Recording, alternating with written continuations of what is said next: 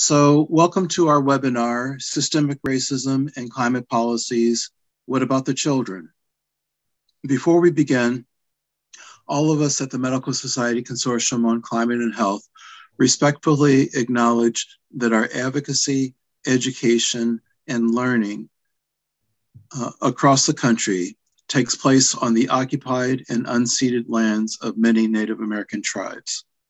To acknowledge this land is to recognize its long history and our place in that history. It's to recognize that these lands and waters and their significance for the peoples who lived and continue to live in this country, and whose practices and spiritualities were, are, and shall always be tied to the land and the water. Today's webinar is the first in a series for this year as part of the Climate and Health Equity Fellowship Program. The CHEF Fellowship Program is a program that recognizes the need for more diversity in climate and health leadership and a sharper focus on equitable climate solutions. The goal of the fellowship is to empower doctors of color from populations that face greater burdens from climate effects and are underrepresented in medicine to become leaders in climate and health equity education, advocacy, and policy solutions. I'm Dr. Mark Mitchell, the founder and director of the Climate and Health Equity Fellowship Program. Also joining me from the consortium to run this webinar are Western Cohort Fellowship Program Manager, Jordan Carter, and our student intern, Clarissa Payton. They will be available through the chat to answer any technical questions that you may have during the webinar. Our other team members on the webinar are Dr. Venice Curry and Dr. Kimberly Williams. This webinar series is hosted by the Medical Society Consortium on Climate and Health. And you can see a chat, and the link will provide a little bit more detail about us. And it's held for 1 hour on the second Friday of each month from 3 p.m. to 4 p.m. Eastern. Today's webinar will be recorded and made available on our website for future viewing as part of our Equity Resources page on the consortium website. Today, we are honored to have Dr. Sacoby Wilson. Dr. Wilson has over 20 years of experience as an environmental health scientist in the areas of exposure science, environmental justice, environmental health disparities, community-based participatory research, water quality analysis, air pollution studies, built environment, industrial animal production, climate change, community resilience, and sustainability. But other than that, he has no expertise. That's a joke. He works primarily in partnership with the community-based organizations to study and address environmental justice and health issues and translate research into action. Rather than using more of our time to further discuss his impressive work, we're going to place a link to his bio in the chat. The general format for today's webinar will be a 30-minute presentation by our speaker, followed by 20 minutes of questions and answers from our audience. Feel free to put your comments, links that you may recommend, or any questions that you may have for the presenter into the chat box at any time during this presentation. We will get to as many questions as we can during the question and answer period. Please keep yourself muted so we're not interrupted by background noise. Sacoby, you can go ahead and begin now. Cool. Thank you for the opportunity to present today. Can I get share screen? Spoonerism. Share screen? I got it. Okay, cool. Thank you. So yeah, so excited to be here today. I'm Sacoby. Hope y'all excited too. It's a Friday, so I'll try to keep it pep, keep it hype, keep you awake. So we're talking about environmental justice today. You can't talk about EJ without talking about racism. So if you think about racism in this country, as y'all know, as in the medical field, racism is a public health issue. It's a pandemic. I'm gonna use the word syndemic differently later on, but it's a pandemic. Racism in America, regardless of what people say, is Americans' apple pie. Racism is baked in the walls of America. So, you know, when you think about environmental justice issues, you're talking about environmental racism, talking about structural racism, right? Or structural is a nice word. Structured racism, to be more specific. And if you think about the EJ movement itself, what is environmental justice? It's a social movement. It's a child of the civil rights movement. It's a movement about what we live, what we work, what we pray, what we play, where we learn. Let me say it again. What we live, what we work, what we play, what we pray, what we learn. It's the micro environments we find ourselves in, right? It's a movement against the differential burden of environmental hazards and locally wanted land uses, LULUs is what we call them. Incinerators. For those of you who may know about Baltimore, the Wheelabrator incinerator, or the medical waste incinerator in Baltimore. Power plants in Brandywine, right? Chicken farms, those of you go down to Ocean City and wonder what that smell is. That's chicken, poop, right? Like to call it litter. Nice word for poop, okay? The disproportionate number of chicken farms in Maryland, that part of Eastern Shore, or in Delaware, or in Virginia, right? You think about issues of highways and byways built on purpose through Black and brown communities to displace them, right? The National Highway Defense Act. So it's about these environmental hazards that emit pollutants, that impact health. And these facilities tend to be disproportionately in communities of color, in low wealth neighborhoods, in neighborhoods that have been marginalized and invisibilized, right? I like to say COVID-19 has made visible the population's policies, many of them racist policies, structured racism, have made invisible in this country. So I have Dr. King here, as you know, was it less than a month, 54 years ago, he was assassinated. April, 54 years ago, he was assassinated. And you know the history about the sanitation worker strike. These were Black men who were, working on the job, who were walking around in filth, covered by filth. We're not being protected. We're being mistreated. We're not being paid well. So you saw Black men carrying around signs that I am a man. They're saying recognized by humanity. When we talk about environmental justice, we're talking about communities saying recognize our humanity. They've been dehumanized. They've been commodified. They've been devalued. They've been criminalized. And why I use the term criminalized, you think about the carceral space. You got folks who, the school to prison pipeline, or more people of color in prison than other groups, right? But it's also how people get criminalized, or this carceral space, how their bodies are treated, how the communities are treated, right?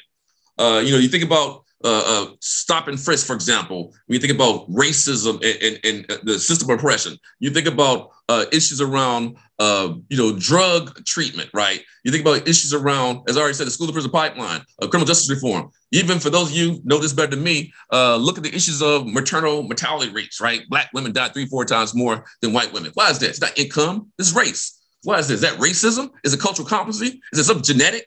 The reason why? That so many Black women die? Reproductive justice issues. All these things are connected, right? So you think about environmental injustice.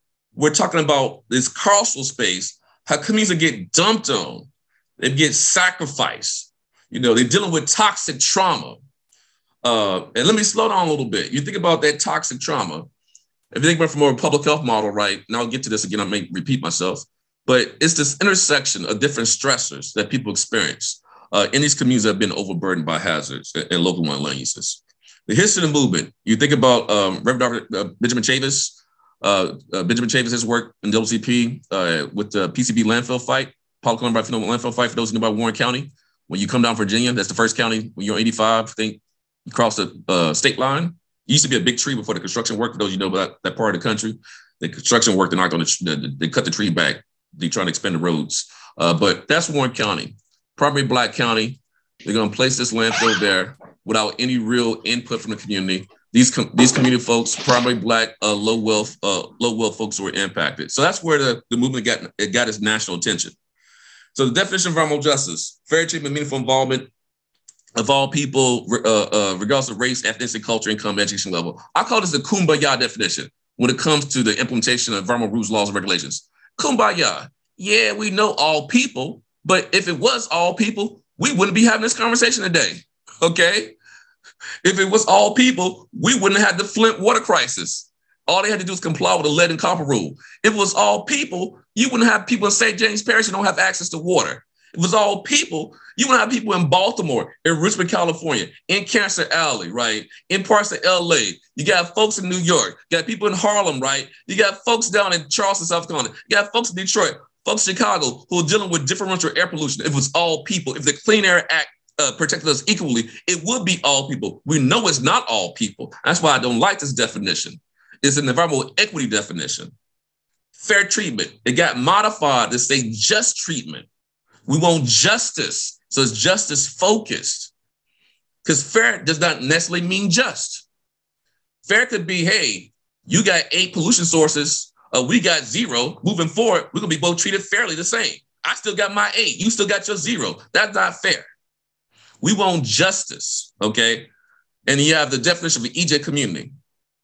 As I already said, significant number of people, color, low-income folks, tribal representatives, tribal nations, where they experience more risks, more intoxicants, more poor health, environmental conditions, poor health outcomes. So I like this definition better. When you read it real quickly, it's a social terms of health definition before we're talking about social terms of health. Dr. Bunyan Bryant, I forget when he coined this definition, Professor Emeritus at the University of Michigan said, environmental justice is served when people can realize their highest potential while experiencing the isms, not just racism, ableism, all kinds of isms in there, right? So social terms of health, decent paying and safe jobs. So unjust jobs to just jobs, quality schools, unjust schools to just schools, and recreation, unjust recreation to just recreation, decent housing, unjust housing to just housing, adequate healthcare, unjust healthcare, moving away from medical apartheid to just healthcare, right? You can have, green space, thinking about, supermarkets, food apartheid, right? Just food infrastructure, communities free of drugs, crime, and violence, community empowerment, cultural diversity, and biodiversity are supported. Justice prevails. Restorative justice, procedural justice, distributive justice, right? Love this definition. Much better definition than EPA definition. Environmental racism, again, was a term coined by Benjamin Chavis in that fight against the PCB landfill I talked about before. Environmental justice is trying to undo environmental racism. So regardless of what you heard in the last 3 weeks about the administration saying that we're going to address environmental racism without addressing race, you can't address environmental racism without addressing race, y'all. Sorry. One of the first studies on these issues was Toxic Waste and Race 1987 that found that race, based on the science, is the single most important predictor of the distribution of environmental hazards. Not income, but again, race. Let's tell it to the White House. I'm sorry, getting too political, but EJ is political, okay? And then one of the first books on environmental justice was Dumping and Dixie, written by Dr. Bullard, who's been called the father of the EJ movement. I like to call Dr. King the grandfather, and maybe Du Bois, the great-grandfather, want to get off subject, but y'all get what I'm saying. And in my framework of environmental justice, it is traditional frame that have been overburdened by hazards, right? So, I talked about, you think about incinerators, landfills, petrochemical operations, chemical plants, factories. Y'all remember the Passaic fire a few weeks back, maybe a month ago now?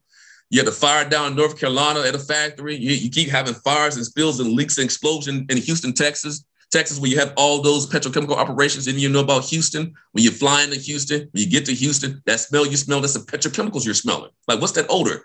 Petrochemicals. The Houston Ship Channel is the largest petrochemical corridor in the country, in North America. So you have these pipelines, right? You have CAFOs, concentrated animal feeding operations. I've mentioned chicken farms. For those of you from North Carolina, maybe you know about industrial hog farms in Eastern North Carolina, Duplin County, Sampson County, right? Wayne County, Greene County. You go to cattle feedlots in California, New Mexico, Oklahoma. Who's impacted? Pesticide exposures and application. Who's impacted disproportionately? So different burden hazards. Then you have the social justice health again, brought in again, the high concentration of psychosocial stressors, right? So you're overburdened by hazards, high concentration stressors. And then, as I said before about, Dr. Bunyan Bryant's definition of, recreation and food, these same communities are overburdened by hazards and stressors. I was going to come back to this point about stressors on this slide. They also have a lack of access to health promoting infrastructure.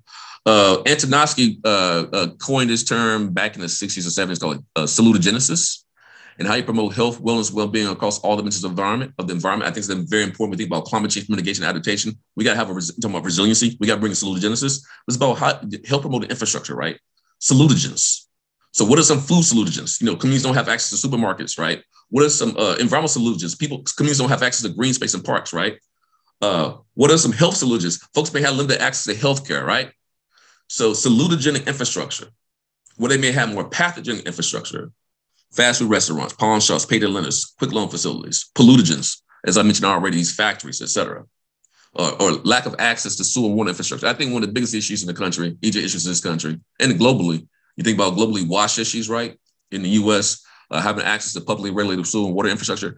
20% of our population still lives in rural areas, right? Most of those folks are on well water and septic tanks.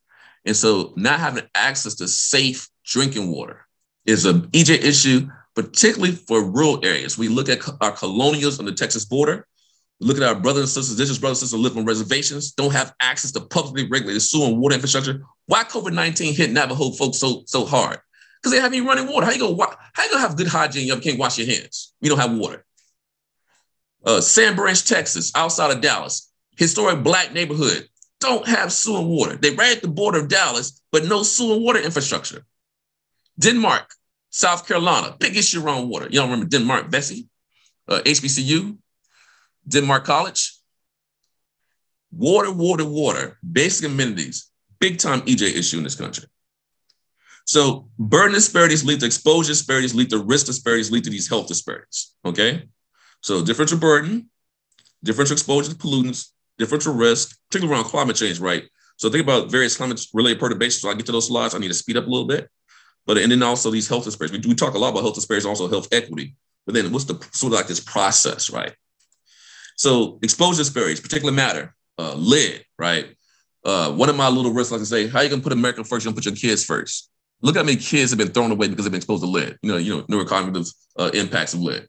And in many ways, we failed on lead in this country because we know lead is what it does to children, right? Not just Flint, all over the country we have lead issues. Not just drinking water, not just lead paint. We have people who still live near lead smelters.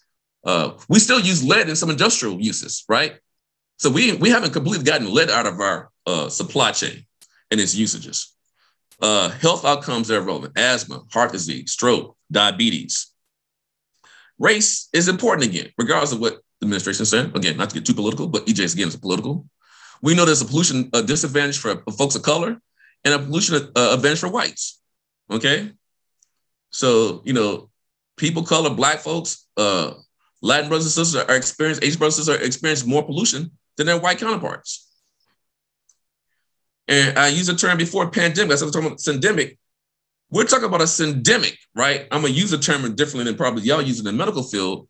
Multiple pandemics. Of course, in the term syndemic, you talk about dealing with multiple symptoms at the same time, right? But you got a pandemic of racism. You got a pandemic of economic apartheid. Remember when John Lewis was eulogized?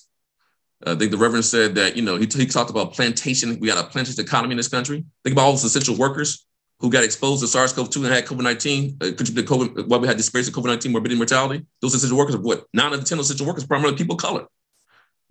Restaurant workers like my niece who got it. Nurses like my sister who got it. They both survived. Folks, meatpacking plants, agricultural workers, folks in transit, right? People who had to go out and work, and not like me who could stay at home because I'm a professor. I'm not an essential worker. I didn't have increased exposure SARS-CoV-2, increased frequency, exposure assessment, duration, right?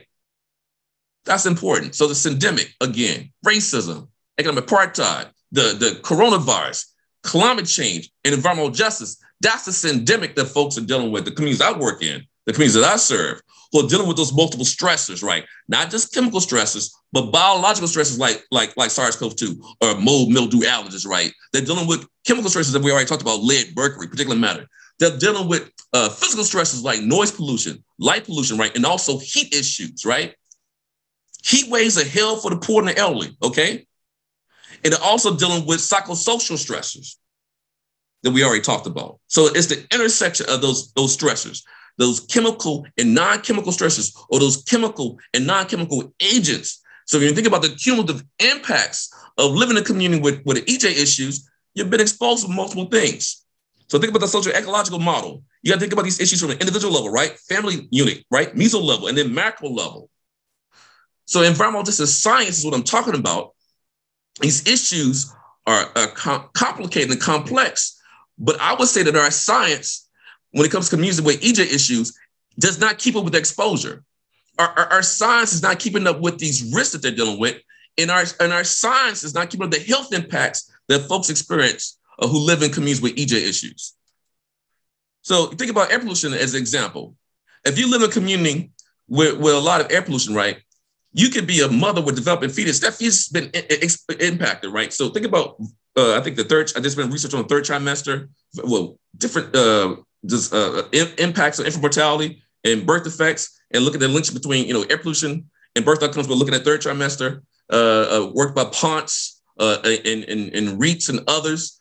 So bring an EJ, Tracy Woodruff brings an EJ angle to understanding the risk for mothers, right? Mothers who live in communities with air pollution. Think about the impacts for children and these sensitive window susceptibility, right? And they're exposed to air pollution, not just asthma, but other kind of health effects. And so air pollution can impact you across your whole life course. So that early impact during pregnancy, early exposure to air pollution during pregnancy can impact you after you're born for the rest of your life. That's the EJ issue. And then you think about, again, COVID-19, why COVID-19 hit some communities so much harder than others, because in communities of color, for example, there's so many air pollution sources, both mobile and stationary, right? So think about SARS-CoV-2. When you have reduced lung capacity or respiratory capacity, you're an easy target for SARS-CoV-2 to get COVID-19. And you add in, lack of access to infrastructure, comorbid conditions, right? And these other stresses that people experience.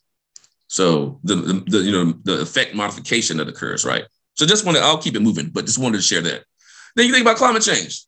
Go back to my other slide about pollution disadvantage, pollution advantage. Same thing. Those contribute least to climate change are the ones that impact the most by climate change. Those contribute least to air pollution are the ones impacted most by air pollution, right? So you think about, why is that? NAACP has done some reports about the differential burden of power plants, and our more power plants are in communities of color. And think about, again, I would say, just to slow down a little bit, because I got way too many slides. I know we will get to questions. I would say that most EJ issues, y'all, let me slow down a little bit on this point. Most environmental, you hear me use the term EJ, I'm talking environmental justice. Most EJ issues are actually energy justice issues. Let me spell this out to you. So think about the life cycle of fossil fuels. So this report and others want to think about extraction of fossil fuels, right? So well pads, mining operations, fracking, for example. Studies have shown that those practices disproportionately impact communities of color and low-income communities, right? Then pipelines, transport of fossil fuels. Studies have shown, they disproportionately impact communities of color and low-income communities again. Then refining of fossil fuels. Y'all know about the Cancer Alley, that 80-mile corridor between New Orleans and Baton Rouge. You got all these refineries. You think about Richmond, California, you have refineries. There are refineries across the country, right? Those refineries, again, whose communities? There's an overabundance, above average number of people of color in those communities that host refineries. And then combustion of fossil fuels, power plants, whether it be coal or gas, whose communities, right? Highways and byways, I've already said about the National Highway Defense Act. Segregation. Whose communities host these highways and byways? If you live in Detroit, if you live in Chicago, if you live in DC, whose communities with 4, 5, 6 lane neighborhoods? We talk about Tulsa and Harlem, and you think about Charlotte and Durham, how these highways and byways built their communities. Many Fuller's book, Roof Shock, just destroyed a lot of Black and brown communities. But what it left was what? It left a changed ecosystem where we have more impervious surfaces, we have more concrete and asphalt, but we also had more cars burning gasoline, more trucks and buses burning diesel. So it really not just fragmented, but it destroyed those ecosystems. And so created riskscapes, created sacrifice zones. Okay. Another report from NAACP, Freedoms Across the Fence Line. Again, getting back to where these facilities are located. Again, the energy continuum. So you go from extraction, transport, processing, combustion, and then waste. Whose communities at each life cycle of fossil fuels, disproportionately communities of color and low income communities. So you think about, what does that mean for climate-related perturbation, forest fires, tornadoes. Y'all saw what happened in Kentucky. You see for historic forest fires in California and other parts of the country, right? You see the historic drought right now in California. Remember the Pacific heat dome, what last year, Pacific Northwest, right? You think about heat waves, right? I say heat waves are hell for the poor and the elderly. Flooding, sea level rise. Ironically, as you remember last year, Hurricane Katrina happened 16 years ago, right? August 29th, Katrina landed. What happened last year? Hurricane Ida. We had the most named storms in the history of named storms, right? Was it last year or 2020 that hit the Gulf Coast? We had the extreme winter storm that hit Texas. Remember that? So who's going to be differentially at risk from climate change? Economically, socially vulnerable groups whose settlement patterns put them in the floodplain, put them in the path of the eye of the storm. A lot of descendants of enslaved Africans settled in the Gulf Coast. Princeville, North Carolina, is an example of being flooded out by hurricanes. You look at New Orleans and other parts of Louisiana. So you're going to always have these folks, because the intersection of poverty, intersection of social issues of racism, and not having access to infrastructure, having differential risks to these events. Remember Hurricane Maria. Hurricane Harvey dumped, I always forget the number now, 13 trillion to 30 trillion. That's a big difference between 13 trillion and 30 trillion. I got finally the right number. Gallons of rain in Houston. Remember, they talk about 1,000-year flood events. Houston having these 1,000-year flood events, rain events more frequently. Why is that? Because of climate change, because the amount of carbon and energy, and what happens in the Gulf Coast and the energy that goes to those storms, right? And this is the Houston Ship Channel again. So think about that hurricane hitting Houston Ship Channel. What happened? A lot of places got flooded. You had these facilities got flooded. That means you have a lot of pollution from these facilities, right? You think about the issues of redlining and heat issues. So y'all know about redlining, neighborhoods, hey, more people color. Hey, we're going to redline you, we're going to color you red so you can't get loans. We're going to disinvest and divest. Hey, communities, white communities, hey, y'all are better. We're going to give y'all green. Y'all can get loans and stuff. But the communities that were redlined, disinvest and divestment, they lost supermarkets. They lost resources, they lost infrastructure. They got more impervious surfaces. So studies have shown that redline communities have higher temperatures compared to non-redline communities, right? Well, let's talk about Baltimore, the urban heat island effect. You got a lot of concrete asphalt. Y'all know what happens to the albedo effect. It gets warm in daytime, right? Concrete and asphalt does what? Absorb it and then releases it at night. So you got these heat islands, right? Many of our cities are heat islands, but who lives disproportionately in heat islands? Folks of color, okay? People of color do. You don't have a lot of trees, right? Trees are good for what? Heat mitigation, noise pollution mitigation, air pollution mitigation, right? Shading, cooling.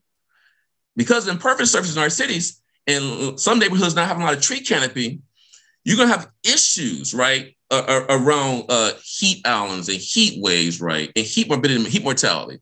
There was a project called Code Red done in Baltimore a few years ago, and students work with local residents in parts of Baltimore neighborhoods to basically show differences in temperature, right? And basically, you saw 16 to 20 degree differences across Baltimore neighborhoods. But even on the same block, y'all, I'm from Mississippi, by the way, y'all, the same side of the street, look at that picture with the tree. You can see a 15 to 20 degree difference of one tree has from house to house, row house to row house. So you think about climate change and mitigation and adaptation and resiliency, you got to have natural infrastructure. You got to have green infrastructure. You got Park RX, be all familiar with Park RX. How can we bring more parks and green space communities that don't have it, that are overburdened by air pollution sources, that have too much concrete and asphalt? How can we transform our cities and communities from move highways and byways to greenways? Food is an important piece of this too, because a lot of folks don't have access to food. We have food coming from rural areas, right? Because they have farming out in the rural areas. Why can't we do more urban agriculture, hydroponics, aquaponics? And let me just slow down a little bit. The concept is food, energy, water nexus. So you can do green roofs, green walls, do permaculture, right? You do more agriculture in the cities, you reduce your carbon footprint. People have more access to food nearby. You have food forests. So you have natural, more cooling, more shading. Energy bills go down, right? People are learning how to grow their own food. So you increase mental health. You use a cultural well-being, cultural wellness model, right? And then you prescribe as a doctor, hey, get out there and get a park. Get out there and do some gardening, right? Mental health, exercise, utilitarian exercise, right?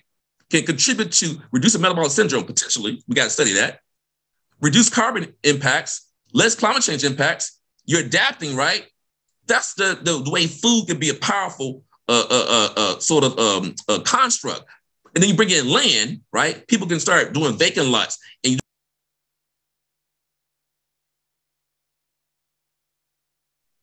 Oh, I'm sorry, Dr. Wilson. That was a mistake on my end. Could you please? No problem. I was doing my preaching. You wanted me to slow down. Okay, that's cool. It's fine. Let me go back. Let me hurry you. That's actually a good way. Like, I got to get through some more slides. Not a problem. Not a problem. I got in my head a little bit. Thank you. I'm gonna speed up a little bit. Thank you for that little accident. Thank you. So, what can we do?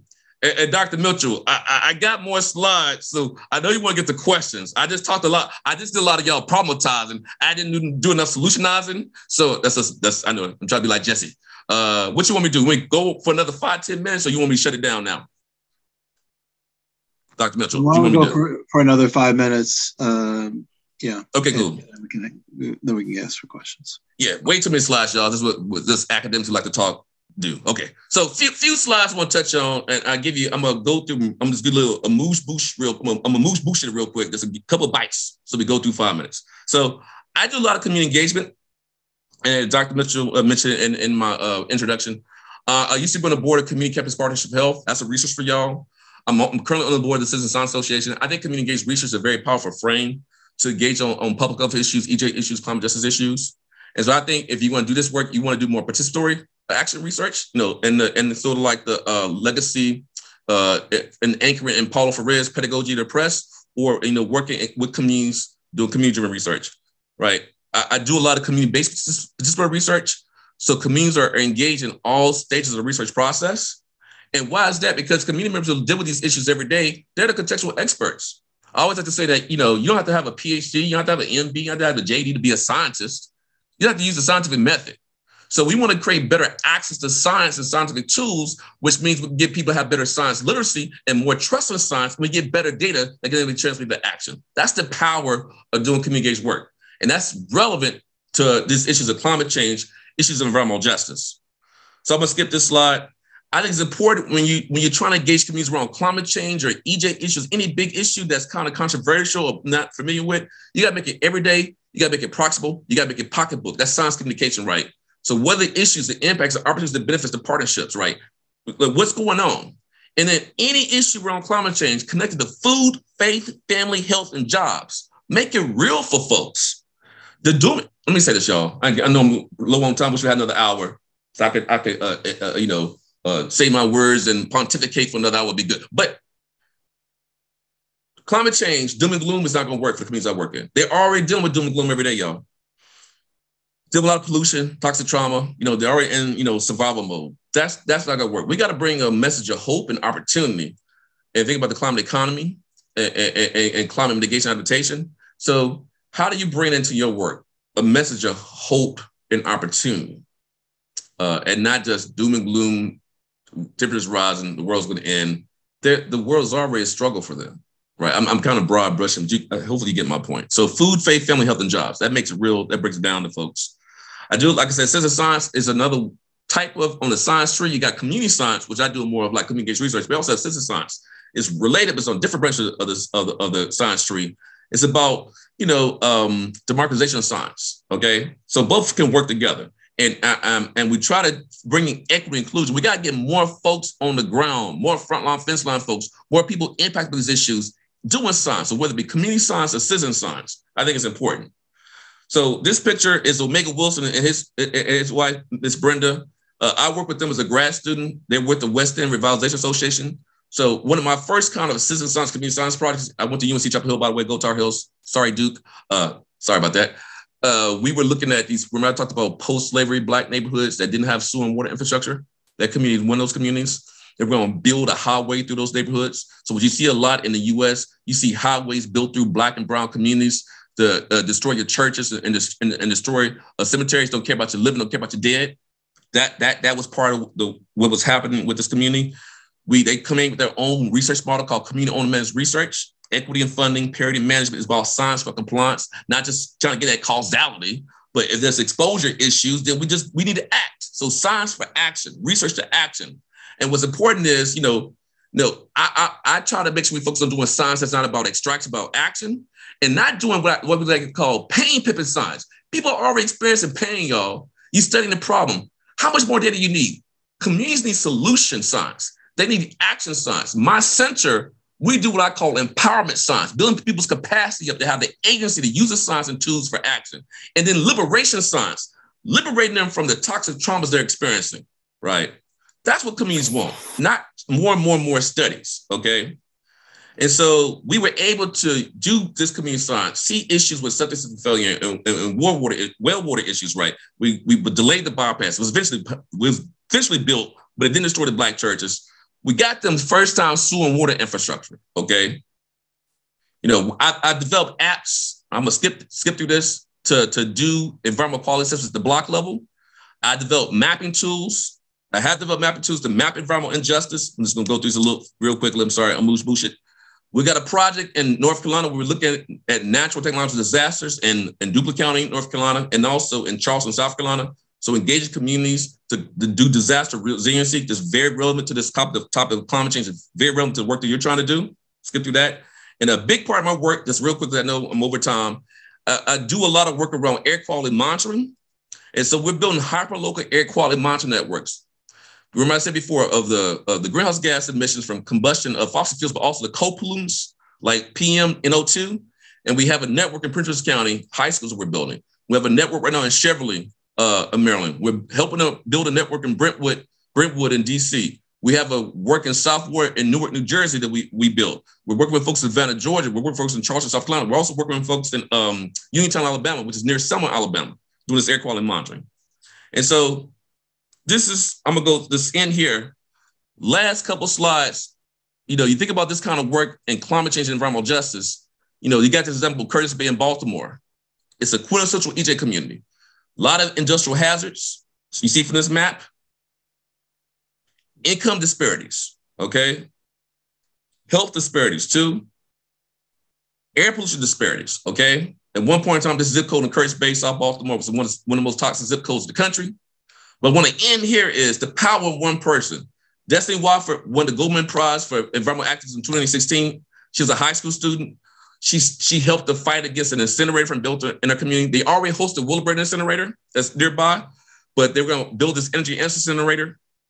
So the reason why I bring this in, they did citizen science, they did community science, they did community organizing to really stop this incinerator. And now the group that's come out of this group, their group is called For Your Voice. The new group is called the Baltimore Land Trust. They're trying to do a fair development approach to address issues with environmental justice, address issues of climate change, and really empower the community. So for those of you who in this fellowship program, I think the community science angle, the citizen science angle is a powerful way to do this work, and working with those who are doing community organizing to get to that empowerment science and then implement solutions that get us to resiliency. I think it's really important. I just want to highlight this young lady who's now she's older now, of course, but she started doing this work as a high school student. So I just want to let you know that you as one person can also have positive ripples through your fellowship, to what you're getting on the fellowship, that have the same kind of impact in the communities that you serve and the populations you serve. So thank you, and thanks for the extra time, Dr. Mitchell.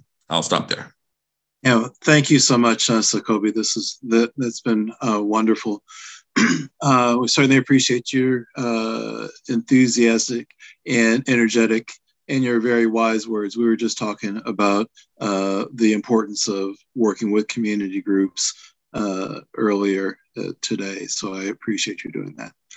I was wondering, we're going to move to questions now, and I want to remind people that they can type questions into the chat box, and that we'll get to as many of them as we can.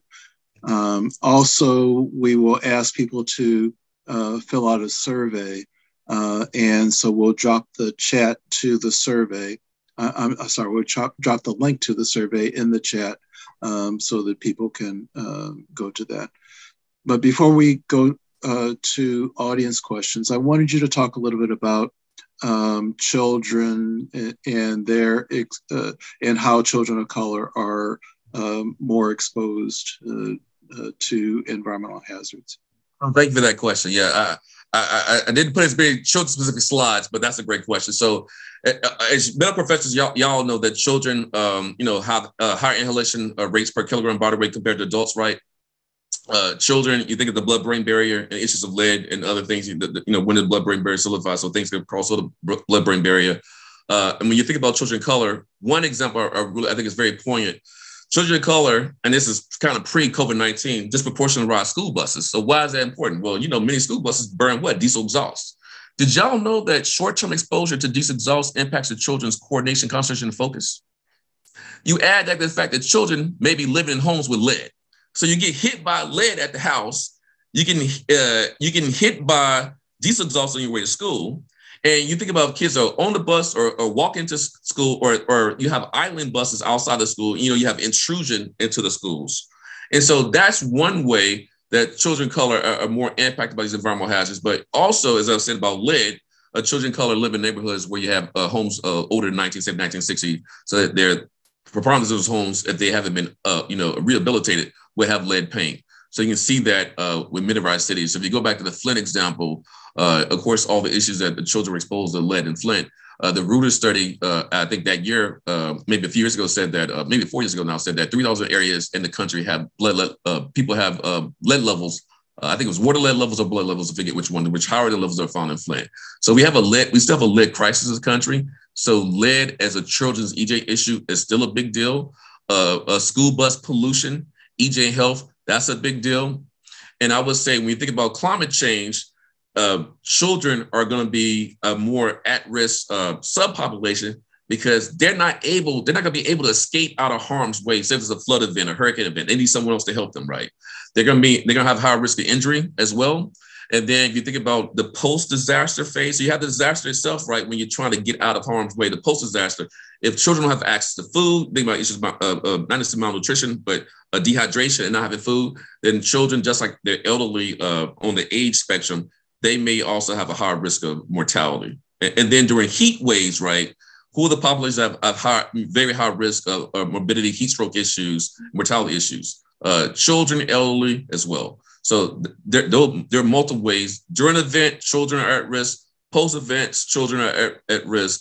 And then if you have the intersection of multiple stressors, like multiple pollutants or heat and air pollution, children are also at risk, higher risk compared to their adult counterparts. And then children of color, because of underlying health issues or being overburdened or maybe not having access to infrastructure, they're going to be at greater risk than their counterparts who may not have those economic and social conditions that they're experiencing. Yeah, thank you so much. I was talking to a colleague of mine a few years ago when they were having the major floods in Baton Rouge. And he was saying, after the floods, that every time it would rain, the children would cry because they said they don't know whether the rain was going to stop. And so, so they don't have the ability to understand. Anyway, there are many effects, I think, in children. Yep. And also the trauma, the climate trauma that folks are experiencing. How do the kids experience disasters, and how we're providing that support for children who experience disasters, right? And so as part of the recovery phase, are we providing the resources? Do we know how to really navigate that with children? Provide those resources during the recovery phase of disaster. Yeah. So thanks for that. I think we'll go ahead and move to questions from the audience. Jordan, what questions do we have for Dr. Wilson? Absolutely. So the first question that we have today is, what participatory action, research, training, educational or resources do you recommend? Oh, great. Thank you for that question. So one of the best resources I recommend is CCPH, Community Campus Partnerships for Health. I used to be on the board for 8 years, and they have a great website. I think they put it behind a paywall now, but it used to be more accessible. So you had to pay that $300 membership fee to get it. But I'm biased because I was on the board. But I recommend that entity is the entity. There's also some CBPR workshops that I think some universities are doing. I would look to Dr. Barbara Israel's Detroit Urban Research Center. They have a CBPR training that y'all can look to. And I think there are a few community-based groups that do CBPR training. I think we for Environmental Justice may be doing a CBPR training, but those are the ones that I will look to. And if you have a local university that, if you cannot get the CBPR training, maybe you can get more of the some of the service learning. There's some overlap some intersecting between the service learning and the CBPR. That's more more on the student side, but more on the where y'all are at your stage. I think you want to look for universities to have a CBPR class. And many of our schools of public health, the place if you define a CBPR class would be the HEB, like UNC, HEB, or the health behavior departments would be the place to find those classes. Thank you so much. Next question, Jordan. Yeah, so the next question, thank you for that, Sacoby. Yep. The next question, how do we prevent the many health effects from climate change from making children sick? Yeah, I mean, that's a very important question. I think we have to uplift children more in sort of our, like politically, we always say children, we can always tell the story, children have impact children, we get more political action. I think when it comes to our investments in infrastructure, if you think about the work that's been done as it relates to healthcare for children, you think about the work that's been done related to, what we can do in K-12 as it relates to education, right? We got to bring more climate change related education to K-12. We also have to have a better focus on children and climate change when it comes to our public health agencies. So our state health agencies, for example, I've been engaging with the Maryland Department of Health to talk more about children and asthma. We're going to bring a climate change component in.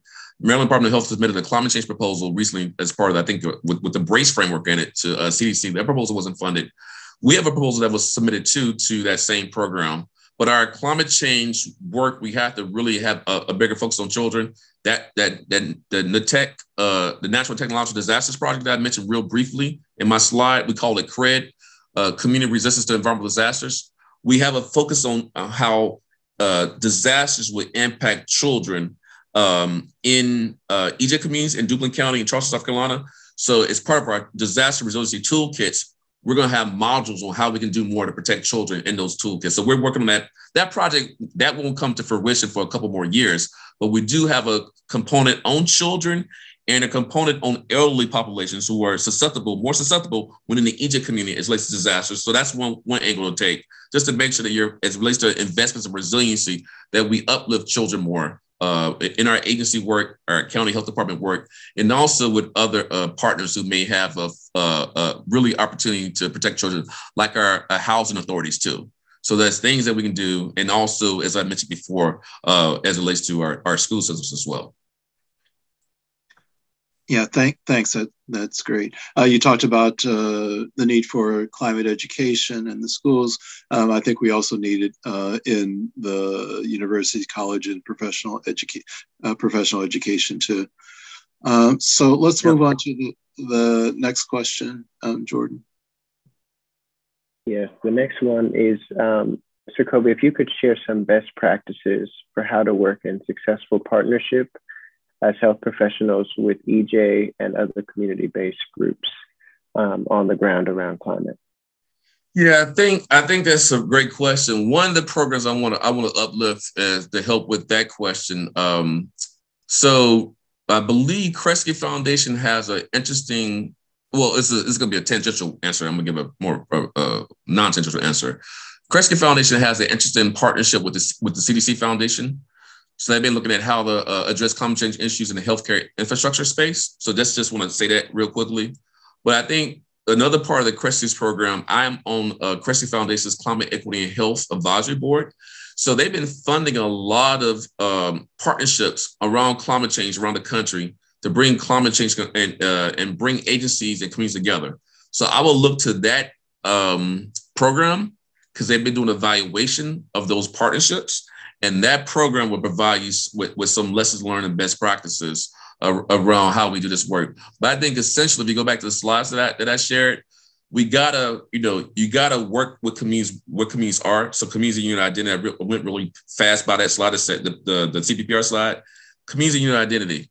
When we talk about developing programs around climate change mitigation and adaptation, we gotta have communities at the table at the beginning. If you think about meaningful involvement and meaningful engagement, you can't bring them in later. So that's an important point as well. We want to also make sure we value and uplift community leadership, right, in these areas. So pay people for their time, have equity in funding, equity in resources, equity in infrastructure. That will be important. And then we think about climate change. So if we have a climate action plan process, you got to make sure the voices are the most vulnerable. are at the table. The most impacted are at the table. We're submitting a proposal. Actually, it should be submitted next week to NOAA, where we are creating a climate. Y'all can take this idea. I'm fine with it. A climate justice academy. The idea is to fund a climate justice academy. And so what we're going to do is we're going to recruit folks from frontline fence-line communities with EJ issues and climate justice issues. We're going to have them participate in, I think, a 3 to 6 month training program on climate change and learn climate tools, learn about climate resilience mitigation. And then they're going to do a capstone project, which will be integrated into the climate action plan for that county. So they're going to be interaction with their county agencies. And so that's the type of structure to engage those who are most vulnerable in a training program to understand climate change, give them tools that can be part of the solution, and then have them work with agencies and entities that are working to improve infrastructure, increase resiliency. And we use the capstone project as a way to do that. So that's in the proposal we're submitting hopefully by next Monday. Yeah. So it sounds like you're pretty busy doing all sorts of things. Yep. We're also, the Medical Society Consortium is also working with Kresge. We're one of the funded entities, and we are trying to develop a guideline on how health professionals can work with community organizations, and community organizations can work with health professionals. So we're starting to circulate that now. Yeah. And it's going back again to CCPH. Some of those same tools that CCPH has, it can be applicable to any stakeholder group. So they have a lot of reports and on best practices, whether it be healthcare agencies or health agencies and community and health professionals. That's I think is one of your best resources in general for all this work that y'all are trying to do. Okay, ahead, Mark. Look at that. Yeah. So Jordan, can we have the next question? Yes. This one is, Sacoby, can you talk about your experience translating this work directly into policy, and also how you have framed this when engaging with elected officials? Thank you. Before I'm going to respond to Angela's comment. I hear you, Angela. It's urban agriculture, urban gardening, urban agriculture, two different things. So we're talking about changing the whole food ecosystem. So exactly, if you're in a community that already has pollution, have a lot of mobile sources, you can't use a raised bed. You have to use a hoop house. I'm sorry. Can you repeat the question? Can you repeat the question? Let me repeat. So Angela made a comment about urban gardens and environmental contamination, and I was just supporting her comment, co-signing her comment. Yet yes, it's not urban gardening. Urban gardening, and urban agriculture are different. But if you can do urban gardening, you have to be aware of the legacy pollution and current pollution sources. So a raised bed is not going to work in every case. You might have to use a hoop house. You may have to have some other type of infrastructure. So that's why I was focused on urban agriculture and not gardening. But getting back, so I just saw that comment. I just want to respond to that. But getting to Jordan's question, how have I engaged policymakers and how I, it translated, EJ to policy. So I'm a co-founder of the Mid-Atlantic Environmental Justice Coalition, Mid-Atlantic Justice Coalition. We cover Delaware, Virginia, DC, and Maryland. And so that coalition emerged out of a legislative work group that we established in 2020. So for everyone on the call, I host an annual EJ Symposium. Our next one's going to be, the 8th one's going to be sometime the first 2 weeks of August. You like the themes? The theme is energy versus power. Y'all like that? Double, triple meetings there. But that symposium that we had, the 6th one, we established a legislative work group. We had legislators who we spoke directly around on bills. Climate change bills, air quality monitoring bills, human impacts bills, right? And that work group actually was the foundation for this new coalition that we have. So this session, this legislative session, we've been working with legislators for the past several months to work on bills. And so we actually have 3 or 4 bills that I've contributed to this session in Maryland, which have environmental justice and climate change in them. So I think the idea is, if you're able to get on commissions, so for example, we have a climate change commission in Maryland, we have an EJ commission. That's one way to engage with agencies and also policymakers, because policymakers are on those commissions too. You can create work groups to work with legislators. And I think also science communication is very important when you work with legislators. And Mark, I made this comment in our other meeting with the Yale, I think yesterday. it's not about peer-reviewed publications, everyone. When you work with policymakers, you got to be able to get your information to them in fact sheets, infographics, white papers, and briefs, right? So being able to communicate the information in a way that's, what's the word? Usable, actionable for the policymakers is also important. So we do a lot of that type of work too. Infographics, blogs that can be shared with facts and recommendations. And so hopefully I'm going on and on, but I think that we've been able to do that in a good way because we built relations with some legislators over the years, and we're able to have these work group sessions with legislators. And then we also, through our coalition, we're able to engage legislators as well. And we work with some of our advocate partners to work on these bills, and we do a lot of back and forth with legislators. So we're very engaged with working with legislators in the state of Maryland on climate change and EJ issues. Excellent. Yeah, there was just a question as to whether we can get the link to that invitation, and so we can send it out to her. Yeah, I'll get it out. We have to do.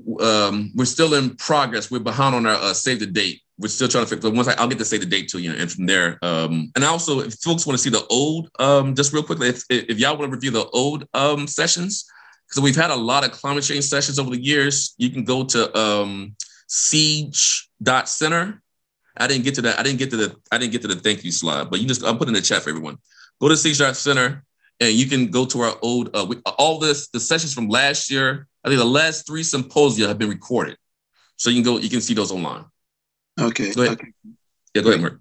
So I think we have time for one more question if we can. Yeah, go ahead. You got me, Jordan? Those are the questions that we had. Okay. Okay. Well, yeah, we are just about out of time, so that's fine. Okay. So I know that Sacoby has a lot of information and can continue, but I think we really do need to wrap up. So I'd like to thank all of you for participating in our webinar series, and would like to thank our speaker. And so I hope that you all found it useful.